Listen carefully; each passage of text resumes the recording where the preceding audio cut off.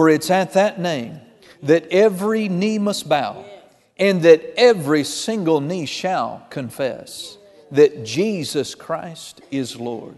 We're not waiting to be forced to do it. We have already done it. We call you Lord. We call you Master. What a thrill it is. Glory to God, because you don't lord it over the way earthly men do. You are a God who loves with a great sacrificial and generous love. And we have been so blessed by coming into a relationship with you, Jesus. And now, Father, as we approach the ministry of your word, we come hungry this morning, hungry to know how to live and what to do, how to walk in your will and walk in your way. We ask, God, today that you would give me utterance as the minister, that, God, that my words would be your words, that, God, that you would cause them to be spirit and life, faith-creating words. We thank you, Father God, for this, that we're going to walk away different. We're going to walk away nourished. We're going to walk away blessed. We thank you, Father, for it in Jesus' name. And everybody said, amen. Amen, amen. We're going to dive into this today, be judicious with our time, and yet get some things over to you, we trust, that's going to enlighten you and help you and bless you. Amen. We just prayed. We got in faith about it, didn't we? Yes. And praise God. I'd like for you to turn this morning to the book of Romans chapter 8. Romans chapter 8. Amen. And then from there, we'll be going to Mark chapter 4, I believe. I'm not turning to 3 John 2, but I've got it in mind. We're on the same subject that we have been for the last 2 or 3 weeks now, talking about total prosperity. Total prosperity. I don't know about you, but in the face and despite all that I see going on around me, praise God, I'm going over and not under. Amen. I'm coming into more. In fact, I'm being brought into more. Yes. And so are you. Isn't that right? With God, I can't find God relating, Himself being the source of subtraction or division. And God doesn't like division for sure. Amen. And He doesn't like things being subtracted. He talks about adding. Seek ye first the kingdom of God, and all these things the Gentiles are so worked up about and preoccupied with, He'll add them to you. Add them to you. Praise God. He told Adam in the garden, He said, be fruitful and multiply. Multiply. So God is into addition and multiplication, not subtraction. Amen. Well, you say, well, it's just bad out there. It's bad for the world. It's bad in the world. You say, well, I'm in the world. Yeah, but you're not of it. Amen. And our lives are to be governed by an entirely different kingdom. Amen. Praise God. We have a king. Yes. Amen. His name is Jesus. Yes. He's on the throne. A king has a kingdom. Yes. Amen. That dominion has borders. Right? There's a domain. And when we got born again, we were made citizens of His kingdom. Amen. In fact, we're not just low-level people in that kingdom either. Because the Bible calls us kings and priests unto God. He is called the King of kings and the Lord of lords. Hallelujah. So amen, you'd be biblical and right in your thinking and in your speaking to say, I'm done with low-level living. Amen. I'm done with low-level living. I'm done with low-level eating, low-level dressing, low-level speaking. Amen. I'm done with low-level driving. Glory to God. Amen. Hallelujah. I'm done with lack. The Lord is my shepherd. Yes. Hallelujah. Did the Lord say, the Lord is my shepherd and I am emaciated and hurting? No. The Bible talked about how abundant, David talked about how abundant the shepherd had been. That since David had started following the Lord, that he'd been walking beside still waters, lying down in green pastures, feasting at a table right in the presence of his enemies, walking through valleys, sure, but with the Lord right by his side, comforted by His rod and staff. Hallelujah. Glory to God. Amen. Anybody in here going over? We're going over in life. Yeah, not because we're something great, but because He's something really, really great. Praise God. And so we're talking about prosperity in total. Prosperity is not a dollar amount. Prosperity is it's a condition of mind. It's a legal condition. It's a moral condition. It's a mental condition. And it shows up. Prosperity will produce all sorts of fruits. Fruit in the mind, fruit in the body, fruit in our relationships, fruit in ministry, fruit in career, fruit in every endeavor. Hallelujah. Fruit in prayer. Prayer fruit. Praise God. And so God wants us to prosper in every arena. If you question that, you could get the CDs that came before. We don't have time to go back and talk about that. So today I want to talk to you about and teach you a little bit on the law of sowing and reaping. Yes. The law of sowing and reaping. You're not about to get sad, are you? No. Praise God. Amen. The law of sowing and reaping. It's a law that ought to make you really glad. It had to be God that talked about how, you could have one and turn one into many. You take 1 penny and every day you double a penny, and in 30 days, you've got $1 million. If you take 1 penny and you double, right? 1 penny becomes 2 pennies, 2 pennies become 4, 4 becomes 8, and 8 becomes 16, right? You just keep doing that. In 30 days, you've got $1 million. What a system. Hallelujah. Praise God. So anyway, Romans chapter 8 verse 2, I want to just introduce this. I'm just going to just be as speedy as I can, so keep up with me. Romans 8 verse 2, notice what Paul said. He said, for the law. Everyone say the law. The law. So there are laws. You say, well, I'm under grace. I'm done with law. You better not be done with law. You're not under the law of Moses. Amen. But do you know the God that had Moses write the law? That God has not changed. It's not like God's changed His mind and now adultery's okay.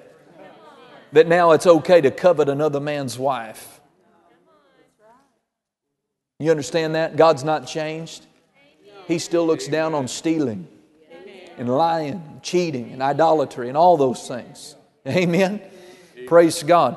It's just our approach to God is a better approach now. We come by way of blood and by faith, the blood of Jesus and faith in what He's done for us. Not by keeping law. But the law that was written was good. Amen? And there is law today. Laws that govern things. Amen? And praise God. We need to understand these laws and come into agreement with them and learn to work these laws, both natural and spiritual, to our advantage and benefit, instead of coming up against them, amen, and banging our head against the wall. Now, what I'm teaching you today is one specific part of how the kingdom of God operates. It's not, it doesn't have anything to do just wholly to the exclusion of other things with finances, but it includes finances, and we'll show you that. That God has assigned seed power to money. It's very biblical. Amen. And but I want you to understand here, before I even get into this morning, that giving money away and getting money back is not the only way to prosper. Right. It's not all that goes into prospering financially.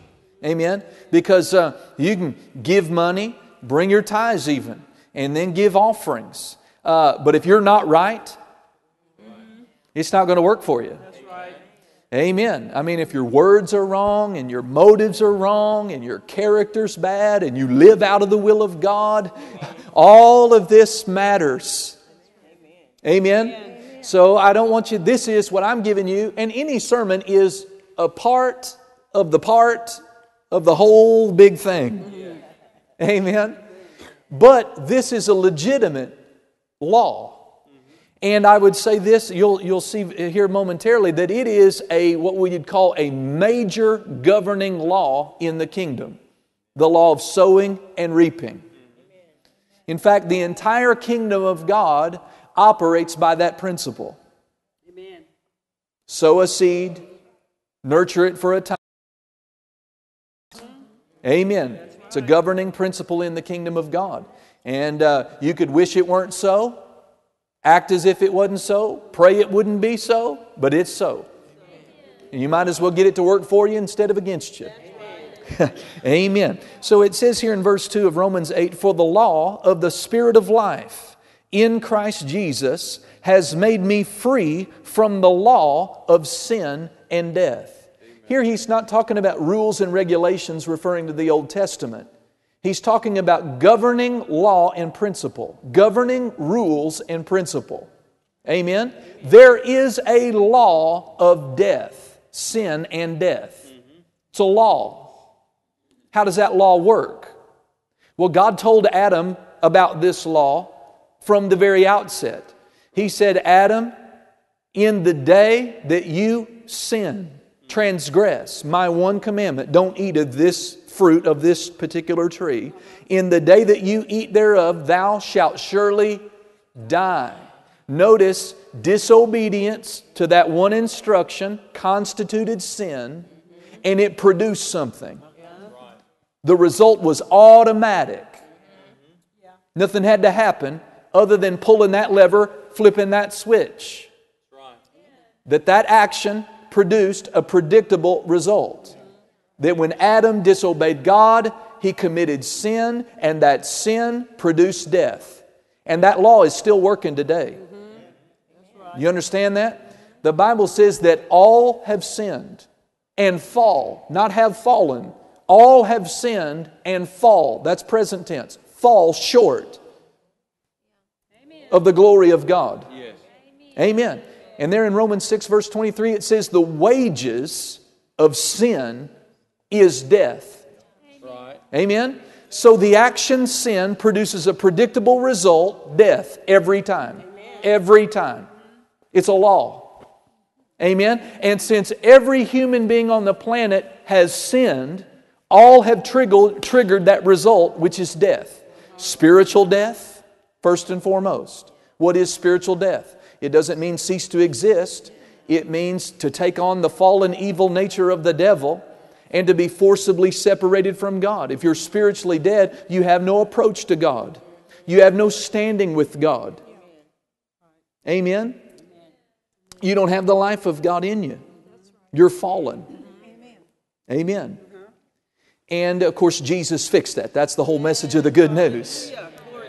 Hallelujah. The wages of sin was death. Since we've all sinned, we all have to, that death kicked in and it has to be paid for. Amen. 2 ways to pay for it. Pay for it yourself. All right. Problem with that is you'll never get done paying it. It's an eternal bill. Option 2, find someone who's never sinned who'd be willing to take your place. Yes. Hallelujah. Ooh, praise God. Is there anyone that fits that bill? Does Muhammad fit that bill? No. Did Buddha fit that bill? Does any other religious leader fit that bill or even claim to? No. Only the man from Nazareth, born of a virgin, escaping the seed of sin passed on through Adam, born of a virgin, was fully God, lived perfectly in the eyes of God and the eyes of the law, fulfilled the law, and then went to the cross to pay the price for sin. Amen? So we were all under this law. But thank God there's another law. Yes. There's another law. The law of the Spirit of life in Christ Jesus, Paul said, has set me free from the law of sin and death.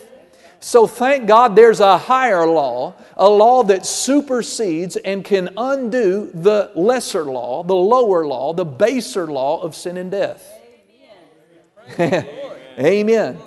And really, to help you, everything in life can be classified as the fruit that fits under life or death. Right? Salvation is produced by the law of the Spirit of life kicking in. Zoe is imparted to you at the new birth, the life of God, and now you're born again. Amen. And praise God. So death would be spiritual death, salvation, spiritual life. That fits under the law of life. Well, poverty fits under the law of death. Right. Adam became poor. Now he had to work and toil at the ground to get it to produce for him. You know, some of this is ground we've already covered. You understand that? Praise God. Just here to tell you that, see, there's a governing law in the kingdom of God. And doing good works and being a good, acceptable person in your culture, your society, isn't going to undo and untangle you from the law of sin and death. Right. Only the law, cooperating with the law of life in Christ Jesus. Notice it's not the law of life, it's the law of the Spirit of life in Christ Jesus. It's going to set you free from that law. Right. Amen. So go to Mark 4 now. What is a law? Well, let me say this about the kingdom of God. The kingdom of God, like any good kingdom, is a kingdom of law and order. It's a kingdom of law and order. Anything goes doesn't work. I mean, you're right, that doesn't go in the United States. That doesn't go in any culture. There's law of some kind and order. All right? So order, the word order speaks of authority and organization. Is there authority in God's kingdom? Yes. Yeah. You know, is there an election day in heaven? No. Everybody gets together and kind of votes whether we're going to keep God as God for another term? No. No. You know, heaven's not a democracy. It's a theocracy. People have taken American democratic principles and thinks, hey, that'd be a good model to govern the church. I've never met a pastor yet that said, oh, thank God for my deacon board. I'm talking one that runs everything. Right. Now, I've got deacons there. I trust you guys aren't offended. Amen. Praise God. Hallelujah. No, there's no voting, is there? No. There is authority. Yes. And then there's organization. Yes. We have a leader. There is the head of the church. His name's Jesus. Right. And then there's authority that He's established in the church. Yes. There's authority He's established in the family. Amen. So forth and so on. So law, order. Well, law speaks of governing principles. How are we going to operate? How's this thing work? What's good? What's bad? Amen? So order speaks of authority and organization. Law speaks of governing principles. Or how does the kingdom operate? How does the kingdom work? You understand that? So just like there are physical laws that govern the natural world, there are spiritual laws that govern the spiritual world. And we've made great advances as human beings, haven't we? God's shedding light on the laws that He set in place to govern this natural world. You know, way back in the mid-1700s, you know, Benjamin Franklin got to playing around with electricity. Sent that key up there on the line. What are they doing? You know, they see that power manifested up there. Can we harness that? What are the rules that govern it? And men spent many years, all the way up to Thomas Edison, where they figured out how to generate a form of that electrical power and conduct it, right, safely. Get that into a light bulb and look at it. We're all being blessed by it today. Amen. All being blessed by the heaters today. Praise God. All that working.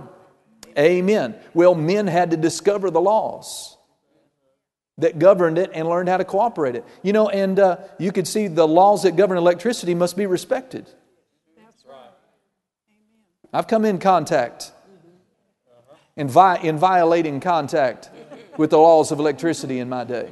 I don't have time to go back and tell you those funny stories, but you know, I got a hold of a 220 one time. I was laying prostrate on a roof, got my thumb in a light fixture that was 220, and being stupid, and that power just stood me straight up on my feet. Instantly, I'm on my feet. It wasn't the Spirit of God. It was electrical power. Amen. Amen. So see, the law can bless, so the law can hurt. Right. Are you with me? So praise God. Now, very quickly, what is a law? A law is something that when acted upon produces a predictable result. Right. How reliable and predictable would it be, do you think? How many of us would, if we lined up, how many of us, and we stuck our finger in the outlet over there, how many of us would get shocked? Oh. Well, just the white folks. No, right? No, because it's a law. That's right. Right? Does it matter how you're feeling that day? What your emotion might be? Right? That it spares the depressed, but zaps the joyous. No. A certain action produces a predictable outcome. That is a law. Amen? Law means governing rules and principles. You know, like the law of gravity. Got that there? Praise God. The law of gravity. A law is going to work the same. It doesn't matter who works it. The law of gravity, I got me a little duct tape ball here, praise God, and wiffle ball. The law of gravity says if I throw this up, it's going to come down. Isn't that right? That's right. How many times? Maybe we ought to take notes and do an experiment. How many times out of 10 we could throw this up and the ball comes down? Right? Anything, an action that produces a predictable result every single time is a law. It's not a theory. It's a law. Amen? Praise God. Marilyn, why don't you stand up here? Let's see if the law of gravity works for black folks. Maybe it won't. Those with prettier skin than me. Let's see if that, can you catch it, you think? Yeah. Okay, I don't want you, praise the Lord. Throw that thing up there. Oh, yeah, so it worked for you. Amen. Okay. Oh, okay.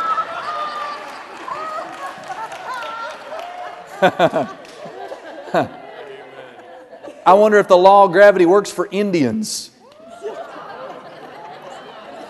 My goodness, we're going to have fun with this, I can tell. No, I want you to work the law. Throw it up, and it comes down. Isn't that right? Who wants to represent the older generation in here? Anybody? Tony's just scooting down in his chair. Sue wants to do it? Yeah. Now, you understand? Y'all know how to work this law? Up, down. Praise the Lord. Okay, I want to see if it works for you. Up, down. All right, so it works for those a little older. Anyway, praise God. How about the younger generation? Will it work for you? Up, down, up, down. I wonder, we could play with this for a little while. Is it going to work for the women and the men? The young and the old? The white and the black, the Caucasian, the brown, everybody in between. You throw it up, it comes down. It is a law. Praise God. Well, then you understand what a law is then. Well, let's look at this law of the kingdom. Mark 4, verse number 26. Verse number 26. The kingdom of God is as if a man should scatter seed on the ground. Notice he's applying this truth to the entire kingdom. The kingdom of God is as if a man should scatter seed on the ground, and should sleep by night and rise by day, and the seed should sprout and grow. He himself does not know how. For the earth yields crops by itself, first the blade, then the head, after that the full grain in the head. But when the grain ripens, immediately he puts in the sickle, because the harvest has come. Amen. So he is outlining a governing law or principle of the kingdom of God. How did the kingdom of God even get started?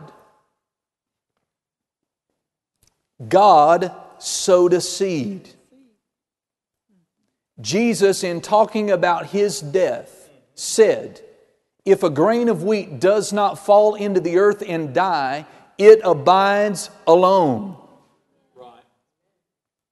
He's calling Himself a seed. That His death was Him being buried or planted in the ground. And then when God raised Him up, Paul said Jesus had become the first fruits of them that slept. Hallelujah. So God cast His best seed into the ground. It germinated in the earth for 3 days and nights. While Jesus was suffering and paying the price, doing a lot of very important, interesting things. But then, on Easter morning, God raised Jesus from the dead. And He became the firstborn among many brethren. If there's a firstborn, there must be a secondborn and a thirdborn and a fourthborn and a fifthborn. And I don't know, we're up into the multiple billions now, praise God, over time. Glory to God. God sowed a seed, expecting a harvest. And He got one. I said He got one. Glory to God. And He calls human beings, He calls the world a field.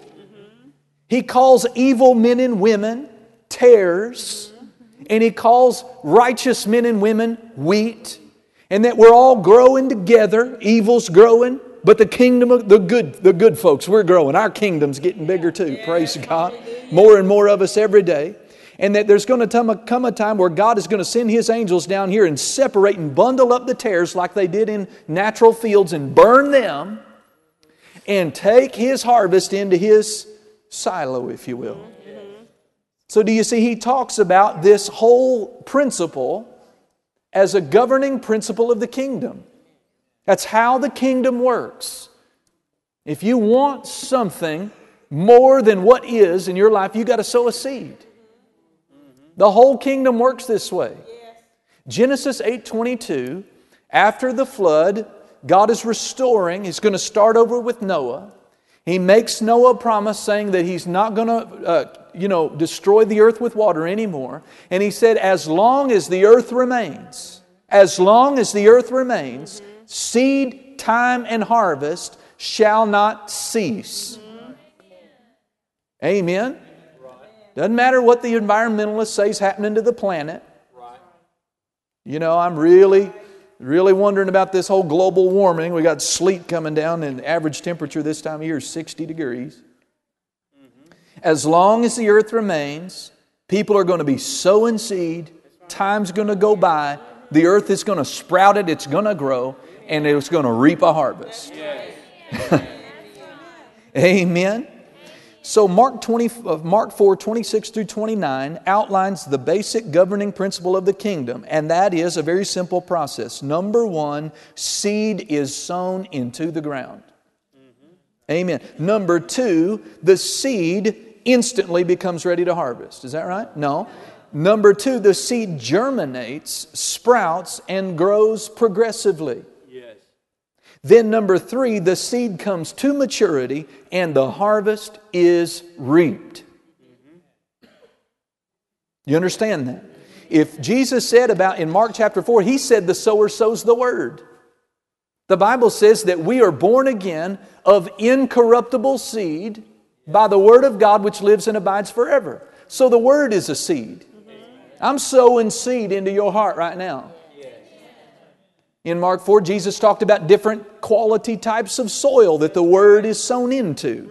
Depending on the type of soil, it's going to be the type of harvest that comes back, if there is a harvest. Amen. So whether it's talking about the Word or sowing seed, the Bible talks about how reaping harvests of souls, that the reapers will overtake the sowers in the last day. That's right. That God is waiting. Why hasn't Jesus come back? He's not satisfied with the size of the harvest yet, according to James. He said that the husbandman waits patiently for the precious fruit of the earth to be harvested. You see how this seed principle applies to everything in the Spirit. But, oh my goodness, look at time. Are y'all okay today? Praise God, okay. Y'all in a hurry? I'm going to get this out as fast as I can here. Well, does this seed principle apply to our prosperity? Yes. It absolutely does. I want to give you some references to show you this principle at work as it relates to giving money and reaping money. Giving material things and reaping material things. Amen. We won't turn to all of them, okay? But we will turn to some of them. Luke 6:38. We're right here. We're only a few pages away from that. Luke 6:38. Jesus is talking. And you can see the seed principle at work in His Sermon on the Mount. When He says, in verse 36, He says, be merciful, just as your Father is merciful. Then He says, verse 37, judge not, and you will not be judged. So if I sow not judging, I'm going to reap not being judged. It says, condemn not, and you will not be condemned. Listen, when you condemn somebody, you look at another believer's failure and you rail on them, you spread that, talk about that. Listen, there's all kinds of failures among preachers and all kinds of things. We ought to not be boasting about the body of Christ's failures on Facebook. Come on, Pastor. Come on. Glorying in another man's failure or weakness. Love covers a multitude of sins. That's right. Ought to have the world's got enough sense to do what it can to make itself look good and to protect its own. We throw our best people under the bus. Amen. God's not impressed with our self-righteousness. He says if you won't condemn, what's going to happen to you? You won't be condemned. So then it says forgive and you will be forgiven. Do you see He's assigning seed power, the seed principle, to forgiveness? If I sow forgiveness to them that need it, then when I need to be forgiven, I'm going to have a harvest to reap of forgiveness. It's a governing law in the kingdom. But what if I withhold forgiveness and refuse to forgive? That's a seed too. What if I do judge? What if I do walk around and condemn? I'm sowing seed. Amen. I heard this one time. It's so good I just repeat it to you. And that is when anything happens to you negative, someone treats you wrong, something like that, ask yourself, are they sowing or am I reaping? Amen? Because sometimes the bad things that are happening are not them sowing, it's us reaping. We've had people come in here and go, well, I've been in this church so long and nobody, whatever about being friendly. I think we're pretty friendly.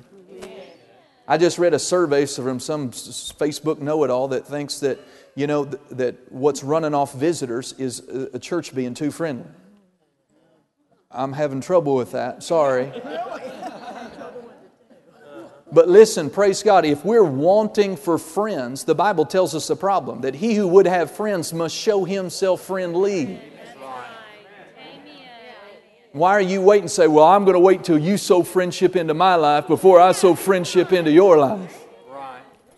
The kingdom doesn't work like that way. Show yourself a friend and you'll have plenty. So do you see the pattern here though? Now notice what Jesus says in verse 38. He says, give. And it will be measured back to you or given back to you good measure, pressed down, shaken together, and running over will be put into your bosom. For with the same measure that you use, it will be measured back to you. Now listen, a lot of people, a lot of the teaching is coming obviously from the pulpit. This is where we gather together in church. But don't just think I'm talking about giving to the church. Amen. It's not. Amen. I give to my wife. I sow into my wife. Honey, go buy yourself a new dress. Let me take you out. Amen. She sows into my life. Amen. When I buy clothes for my children, you could think of it as a duty. Or you could think of it as a gift. Yeah, that's right. I'm giving to my children. Amen. My folks came in town. We took them out to a really nice restaurant. Racked up, I think, the biggest bill we've had for 5 or 6 people. Wow, we looked at that bill. We had a little gift card with us, and Amber said as she was going off to the powder room, she said, now you be sure to get that gift card back because we ought to have some left. We had to add on top of it. Praise the Lord. Amen. Amen. But, I just view that as seed. I buy meals for people. And do I get something? Somewhere along the line? Praise God. And again, a time's going to get away from us here, but Genesis reveals to us that all seeds reproduce after their own kind. That's a law. That's a law in the natural. Nobody goes out here sowing corn expecting to get soybean. Right. Nobody sows oranges and gets apples. Nobody. God set it up that way. And in Genesis 1:11, it said the seed is in itself. The way to get more, the way God set this up, the way to get more of any one thing, God has put that supernatural ability in the thing itself. In the orange are many orange trees that if planted and nurtured and taken care of would produce many, many, many orchards. You can count the number of seeds in an apple, but you can't count the number of apples in a seed. That's right. Did you get that? This is an exciting principle. God set the whole order in the natural world and in the spiritual world. God wanted many sons. God wanted more sons. What did He do? He said, more sons is in my son. The seed is in itself. I sow my son, I'm going to get many sons. Hallelujah. That's how the thing works. When you sow love, more love is in that seed of love. When you sow forgiveness, more forgiveness in multiplied form is in that singular seed of forgiveness. Amen. Don't you love the wisdom of God and how He set this thing up? Yes. He says, give and it'll be given to you. And I'm going to summarize the way you measure it out. Right. You know how this works, right? Yeah. If you sow a little bit of seed, you'll get a harvest proportionate to that. But if you sow a whole lot of seed, you'll get a harvest in proportion of that. Amen. Now go to Galatians with me, chapter 6. And I want to nail this down very quickly so that you can see that God has assigned seed power to money. Amen. Not just to grain, not just to peas or okra or other kind of seeds. God has assigned seed power to money. This is exciting. Praise God. Amen. It's funny how this thing works. It works. I didn't even think about this, but I got a man a birthday. I'll just be general because he's here. I thought, what could I get this brother for his birthday? And so he likes outdoor stuff. I got him a knife. I bought him a knife. I bought him a knife on Friday. Well, I came into church this morning and I got a little gift package on my, right? Someone totally unrelated, no one saw me give a knife. And now I got a knife on my desk this morning. Isn't that funny how that works? Amen. I sewed a knife. Right. I got a knife. Amen. Every seed reproduces after its own kind. Amen. So, if you sewed a suit, what could you expect? Shoes? No, every seed reproduces after its own kind. Amen. People walk around and go, man, somebody bought that guy a suit. Right? Nobody ever bought me a suit.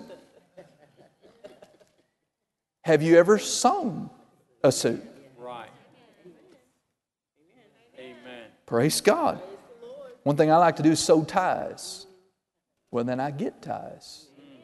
Every seed reproduces after its own kind. Right. Amen. Praise God.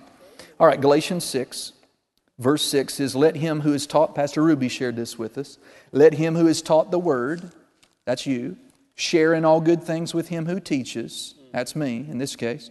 Do not be deceived, God is not mocked, and here's that famous verse, right? For whatever a man sows, that will he also reap. And people talk about that. You know, and actually another Facebook Christian survey said I shouldn't use that phrase either. People don't want to hear that they're going to reap what they sow. Well, sorry for them. Yeah. Better to know the law and how it works. Yes. Right? Amen. So, and of course that's true generally, because we know it's a governing principle. But in context, what's he talking about here? He's talking about money. Contributing to the financial support of the minister. And he says, sow, reap. And then he says in verse 9, and don't grow weary while doing good. For in due season you shall reap. Listen, there is no reaping where there wasn't any sowing. And so I'm sowing to you spiritual things. Amen. And I live from the gospel. That's biblical. I live from the gospel. I get a salary. You all contribute to that. So we have a wonderful exchange going on here. Everybody wins. But it's seed. It's seed. Do you get that? When you are giving your offering, do you just wave it goodbye? The farmer doesn't sow sorrowfully. He sows expectantly, joyfully, full of hope, knowing this isn't the end. This isn't the end. Some of you hadn't got it yet, but you'll get it. Praise God. It's not the end. Glory to God. Other scriptures revealed this principle. 2 Corinthians chapter 9, verse 6 through 8. We're not going to go there. But Paul is working with the church of Corinth, who had it in their heart to sow a large financial seed out of the church to the Christians in Jerusalem who were being persecuted and having a hard time. And so he said, if you sow bountifully, you reap bountifully. If you sow sparingly, you reap sparingly, right? He said that God is able to multiply your seed sown. He called it seed. And they're talking about an offering, a financial, material offering. And there Paul is talking about sow sparingly, reap sparingly. Sow bountifully, reap. Sow, reap, multiplication, all of that going in to the giving of an offering. Hallelujah. Amen. Well, I think we'll just end today in Ecclesiastes chapter 11. Praise God. Amen. If you want, now remember, you understand this is one aspect of prosperity. This is one way to increase. You understand that? But listen, I am not teaching give to get. Amen. That's right. I'm not teaching that. I taught you before I got here, I taught Matthew 6:33. Seek first our King, His kingdom, and His righteousness, His ways of doing and being right. I have taught you that you have an inheritance because you're His child. Right? That's one way. I live out of my inheritance. I really skipped a step here and assumed that you're honoring God in tithing. Because tithing is not sowing. Tithing is returning. You can't sow what's not yours. You're not sowing until you pierce the 10% threshold. You understand that? So I'm understanding, I am teaching one legitimate aspect of how to increase. Amen. Ecclesiastes chapter 11 says, verse 1, cast your bread upon the waters. And wave goodbye, take a picture. No. It says, for you will find it after many days, giving a serving to 7 and also to 8, for you do not know what evil will be on the earth. Now what's he talking about? The phrase cast your bread upon the waters refers to an ancient practice of people who lived upon marshes, wetlands, and riverbanks. And when the riverbanks would overflow into the rich soil of the banks of, say, the Nile River, while those waters were overflowed, they would float out there and they would cast their seed upon that water. Knowing that when the season passes, the river waters will recede, and now their seed is firmly planted in that rich soil deposited there by the flowing river. Or did you get that? That's what it's talking about. That's what it's casting your bread upon the waters. Casting your corn, your seed of corn is really what it's in the Hebrews, what he's talking about. The waters recede, the seed is in that rich soil, Amen? And it says you will find it again after many days. Then he says the phrase distribute or divide to 7, yes to 8. 7 is the perfect number.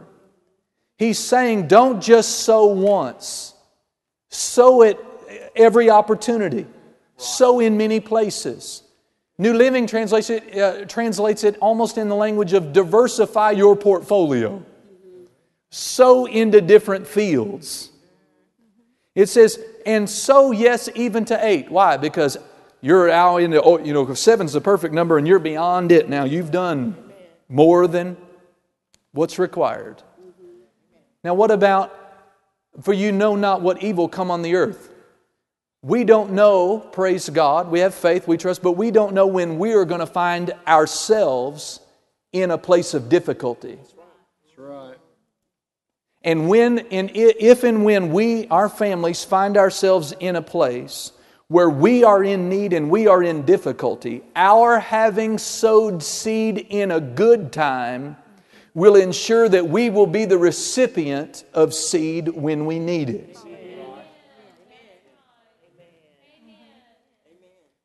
Praise God. A lot of people neglect, and they don't sow their seed, and they're buying shirts and ties and shopping and what they want and what they want and what they want, and they're consuming, but they are not sowing.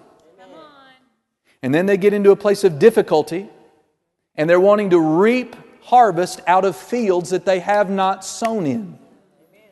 Walk down to Paducah Bank, say, I'd like to get money out of this bank, please. They're going to say, yes, Brother Chris. What is your account number? Oh, I don't have an account number, but you got money and I need money, so I'm here to get money. You have money. That's your business. I need money, so I'm here at your counter to get money. That doesn't work. But you don't have an account with it? Oh, no, I don't have an account with you. You haven't put any money in? You're not getting any money out. You're going to get carted out of there and get a talking to. Praise God. Amen. So we need to sow if we want to reap.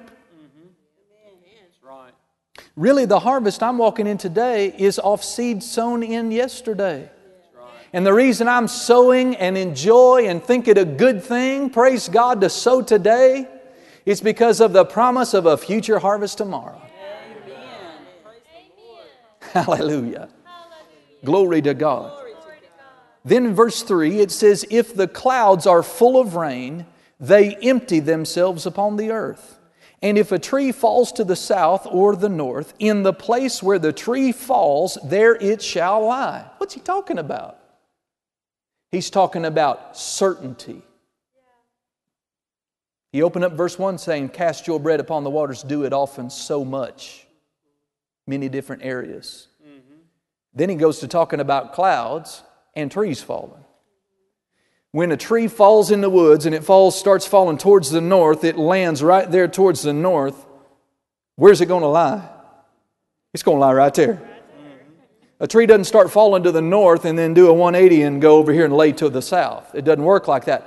How often could you, if you sat there and calculated trees falling, okay, I'm going to watch 10 trees fall to the north. Let's see, how many of those trees are going to fall and lay to the north? Every single last one of them. It's a law. How many times is the cloud going to fill up? Clouds don't hoard. You understand that? You can't be, God said, be like the cloud. Don't hoard. When you get full, be like the cloud. When the cloud gets full, it pours forth, refreshing and blessing upon the earth. Don't hoard. Be a blessing. Get full and pour out. Bless somebody. Take care of somebody. Have you had the satisfaction recently of paying a widow's rent? Or being led by the Spirit to go to someone and give them something and they start crying saying, you have no idea. But I had this and I was talking to God about that. And here you are. You heard from God. It gets fun right there. You heard from God. Being used of God to be someone's answer. Amen. So here he's talking in verse 4 about certainty, certainty, certainty. Amen? When you sow, do you have to wonder? Is it a matter of hope, wishing? Are we playing the spiritual lottery? We are working a wall. Amen. We throw the ball up, the ball comes down. We have it in our heart to sow and bless, and it is coming back. Amen. It is coming back. It is coming back. And it's not coming back the way I put it out. It's coming back in multiplied form. Multiplied form. Now in closing, he says in verse 4, a very important truth. He who observes the wind will not sow. And he who regards the clouds will not reap. What's this talking about? Excuses. People get caught up watching the wind and the clouds. Right? One translation of this verse says, those who wait for perfect conditions will never get anything done. We never got this building done waiting for perfect conditions. The natural, financial, economic, construction, political, church, attendance, report, climate got worse, not better, as we built this building. Amen? It's not, you get out there and start looking at the wind. What's that mean? Well, I want to sow, but let me see. I got this coming up. Oh, I got that coming up. Oh, I got this. And I got plans for that money over there. And you get to looking at wind and you don't sow. Yeah. Then when it comes harvest time, praise God, he says you're looking at clouds. Looking at clouds, is it a good time? Is it a good time? And you never get out there and reap. You never get out there and use your faith and lay hold on the harvest. Excuses. So I've endeavored just to highlight to you this morning a law of harvest, a law of sowing, a law of reaping. Amen. And we work it to our pleasing. We just work it because we decide to. Is the outcome questionable? Is it? Did I teach you enough in this amount of time to let you? Is it a question? No, it's right. It's not question. You know, the farmer's not laying at bed at night wringing his hands. He doesn't know how that seed springs up out of there. He doesn't know what makes that grow. But he knows how to work that system, doesn't he? Amen. Now, there's no plan here, but I'm going to give you an opportunity to sow today, if you want to. Again, please, no pressure, okay? And we'll close with this. I want to just shift over and just explain something to you here. We have bond payment. We're paying down, our building loan. Big chunks all the time, paying it down every month. And I've endeavored, we had such a long, stretching, pioneering season, getting to where we could move in, that I've really just had in my heart, I don't want to put things on people. I want to just believe God, and the money that comes in, we'll operate on that money that comes in. Amen? And we know our bond payment leveled out, get ramped up, got bigger for the first 4 years. And that's over, that's done with, it's leveled out now. But the last ramp-up payment was the largest ramp-up of the term. It was $2,000 more a month. And that started in June, July, August, September, October. Now we're in November. We may have made the payment in November. I don't know. Praise God, already sent it off. November. And praise God, I hadn't been out there, right? Begging, crying, bawling, squalling, none of that. Amen. But I am just going to report to you, it's been tight. And we've been, living on the edge. You know what I mean? Right. Just right there on